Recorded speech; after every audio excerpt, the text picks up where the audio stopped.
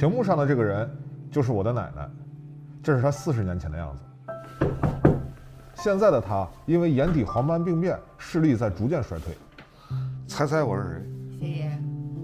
我呀，我每次回去都会给她带一些吃的穿的，但是这一次，我看到她的视力又变弱了，所以我决定送她一个特别的礼物。啊，给我做个别的礼物啊！什么礼物？她现在的眼睛里还能看到微弱的光，我要留住这道光。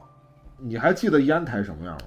烟台啊，你老家什么样还记得吗？不知道。你想回去看看吗？想啊，姥爷的坟在哪儿我还不知道。小时候啊，整天到晚，这个鱼呀，海蜇呀，那是经常吃。你姥爷条件好，光说他喜欢吃牛肉包子，他吃过，我们可没吃过呀。烟台的牛肉包子，我小不点儿那会儿啊，就是我们住那个植物岛啊，它三面是海一面是路前海就是我门口，出门就是海，爬过山，后面那个声音呢，都不一样，讲话都有回音。我把你小时候你想的这些我都给你拍下来，好吧？我给你洗个大相册，你就能没事看看了。我奶奶有非常严重的晕车症，所以她已经50多年没有回过家了。我也从来没有进过烟台，所以这一次我到了烟台，我打算把我奶奶儿时的记忆全部都走一遍，包括她没有吃过的那个牛肉包子。你看这边的包子叫灌浆包，不叫灌汤包，灌浆包。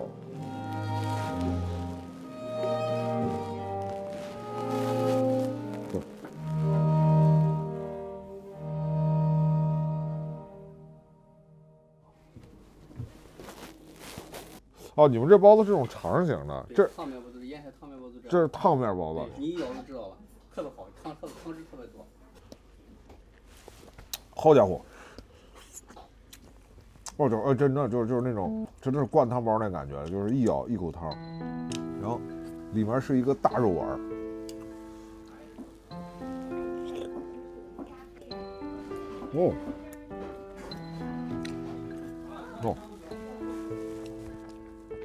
这个蒜汁好辣，辣的我已经吃不出这馅儿什么味儿来了。它里面是那个牛肉和葱的。包子入口之后，我就觉得软软的，啪一咬破它，一个汤汁流出来，然后是牛肉跟葱香。然后它是因为是烫面的嘛，它这个包子就不像我们平常吃的包子，入口这个面是宣的啊，它这个面很有嚼劲儿。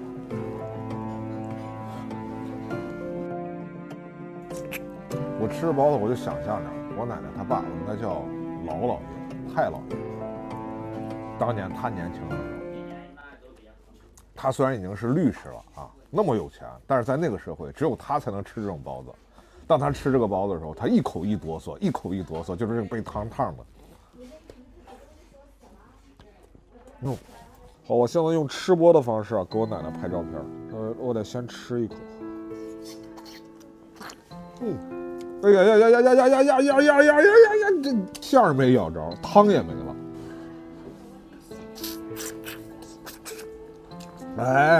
哎，回头这个照片要是能闻味儿啊，就能闻出来了。哎，这个牛肉馅儿，这是牛肉馅儿吗？这是记忆啊。这就是包的那个包子。来，我给您拍张照吧。你把老太太吓跑了，你我奶奶是老烟台人啊，但是她很多年都没回来过了。我想给她拍一些她家乡的照片。看见你都看见他奶奶了。对啊，看见你都看见他奶奶了。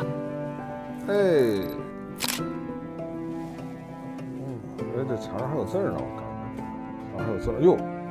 希望以后的时光，每当你想起我们，嘴角可以上扬45度。对，我就希望我奶奶以后看这照片，嘴角能上扬60度。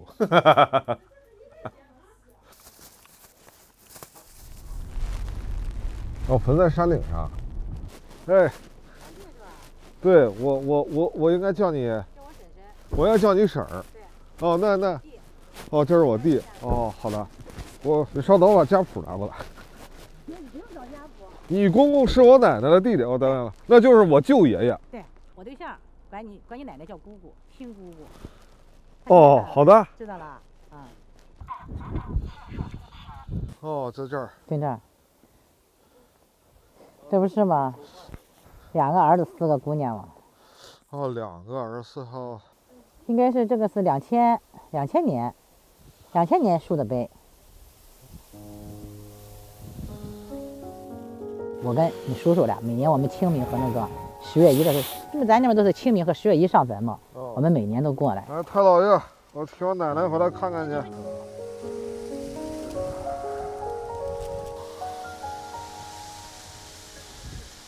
就是我到了烟台之后，就突然之间出现的情节。就是我本来我会觉得我跟这个城市完全没有关系的，我就是很好奇的过来了，给我奶奶拍点照片。但是你看，见到他们，见到这坟上，我突然觉得我跟这种好像有关联感了。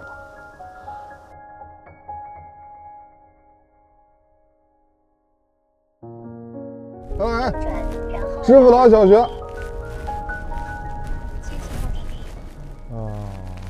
这儿。哇，这雪好大呀！是今年最大的一场雪。哇！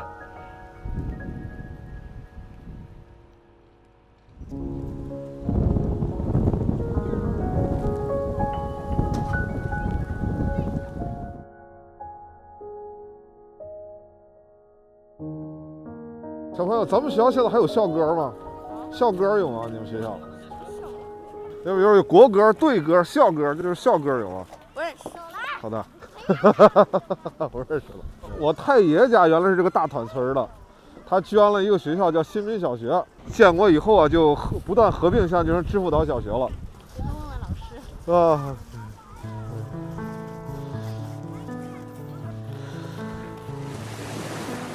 据说这是我奶奶小时候经常来玩的地方。后海过去最壮观了，爬过山。哎呀，那个地方真有意思。我过去我经常回忆那个后海。我到了后海，就像到了另一个世界一样。那个就是当地的婆婆石，就像一个老婆婆一直在望着远方一样。如果我奶奶要是能再来一趟的话，她走在这个沙滩上一定会特别有感觉。但是就是她小时候，这就是她小的时候玩耍的地方。大概整个烟台就只有这些地方没有变了吧。当年我奶奶是因为抗日战争坐船离开烟台的，坐什么啊？现在这里的渔船已经插满了5星红旗。我这一趟啊，给我奶奶准备的这么一个相册，不是，关键是你们知道吗？就是所有这些照片都是我自己拍的，知道吗？就咔咔的，就是我的暴力美学加上1亿像素的手机，是不是？你看怎么样？当我走遍了那些地方之后，我突然之间有了一个意外的发现。我找到一位老人，他跟我奶奶小的时候是玩伴，而且还跟他是亲戚。我到了他的家，我发现这位老人也有眼底黄斑病变，而且已经完全失明了，但是他的记忆力还很好，所以给我讲了许多别人都不知道的故事。哎，你好。是那个安爷爷家吧？啊，对。你好。进来。哎，好，就是这八姑婆的孙。对。对。那奶奶是解放前夕离开大潭。对。乡里南京。哎呦，您这记得真清楚。我奶奶是啥样的人？小时候？收割蜡的，净收这个人。他小时候欺负你吗？欺负我呀？没有。然后。咱家里人呢都干活的挺好，从小受这个家庭教育，我说。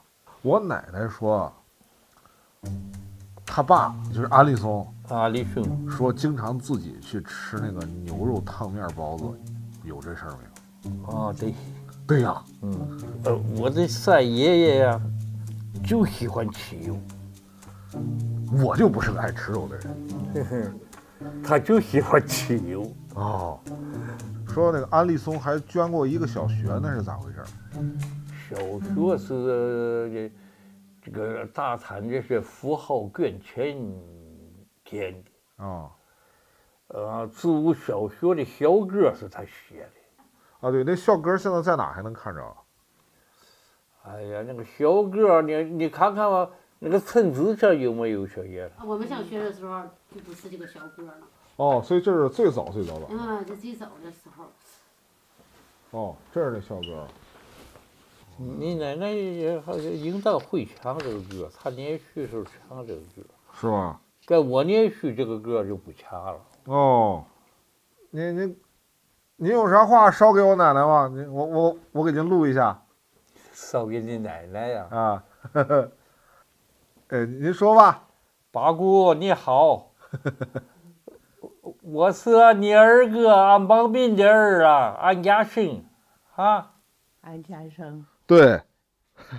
他还记得八姑吗？小时候。他还记着呢，他给你录视频了，我一会儿放给你听听。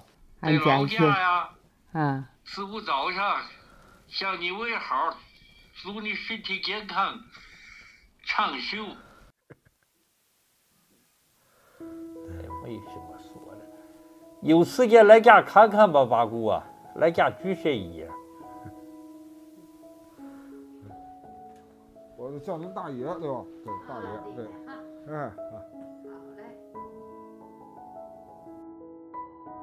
那个小学我也去拍着了，去了。啊，我给你洗了照片，你看看，这能看着吧？这是你说的那个牛肉包子，是不是？烫面的牛肉包子，我姥爷最爱吃的，是不是？像月牙似的。对，月牙似的。这是咱姥爷的坟头。这是那个碑。这是碑。对，这是碑。大律师，法学硕士。哎呀，姥爷又看到一代人。你那村现在都没了。没有了。没有了，现在都是楼房。跟城市一样了。跟城市一样了。婆婆石。哦，婆婆石。对。我记得个婆婆石。看起来像个老太太似的啊。对。东口西口。子午镇。哎呦，听到你说的我都感到亲切。跟你去看看有多好啊！这是那个小学，颜色看这个框框，这颜色不一样吧？这是雪，这天下雪了。啊，那你不去，没有人拍过他们的照嘞，是吧？那个校歌你还记着吗？校歌啊，记得呀。你还真记着。记得，这是姥爷做的词。现在不用了吧？对啊，现在他们不用了。你会唱吗？会唱。你唱上来。东牧自去子午镇，北海三面宫，巍巍湖高山什么兴师兄，兴师兄啊。其母与亲卑，在古其中。如日用月光千丈，春波荡漾碧万顷。我奶奶见到我的这份礼物之后，她特别开心。我奶奶平时是个很严肃的人，所以我很少听过她唱歌，但是她居然可以唱歌，而且唱的是她小时候那个校歌，所以我也特别意外，我也超级开心。我拍照用的手机有1亿像素，很多细节放大后也看得清晰，可以让奶奶看得见。我走的时候把那本相册留在她床头了，跟她的老照片摆在一起。后面的日子里应该可以经常拿出那本相册来翻一翻。